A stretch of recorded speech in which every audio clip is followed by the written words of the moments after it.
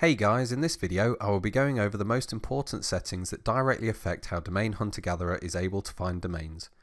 Luckily there aren't many settings that require setting up, so this shouldn't take too long, but if there is a setting that you're unsure on how to use, you can refer to our more in-depth video on the settings.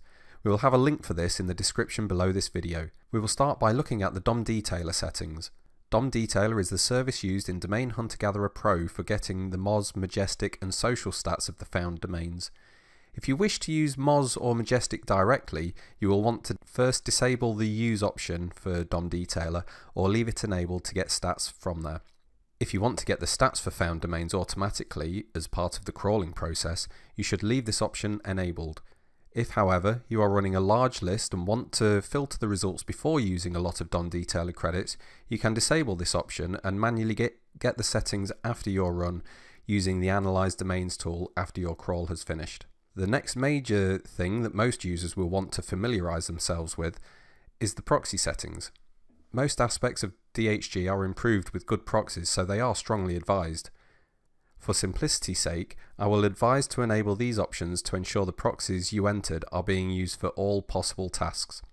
To enter proxies that are authenticated via your IP address, you will want to enter each one on its own line and in the format of IP address followed by a colon followed by a port with no spaces, as you can see in this example here. For proxies that use a username and password for authentication, they will want to be in the format shown in this example of IP address, colon, port, colon, username, colon, and finally password, again with no extra spaces. Once you have entered your proxies, you can check that they are entered correctly by using the Test Primary Proxies tool.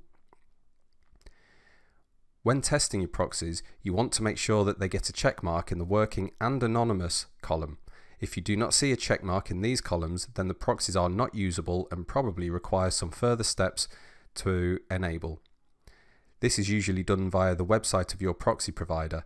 They should provide a guide on how to get them working on their website. Well, that is it for the most important settings. Short of proxies, there isn't much that you need to be familiar with for most uses, so you could be up and running within a couple of minutes of downloading Domain Hunter-Gatherer. As I said earlier, we will have a much more in-depth video on the other settings, so if you want to know the ins and outs of each setting, you can refer to that video, which should be linked in the description below.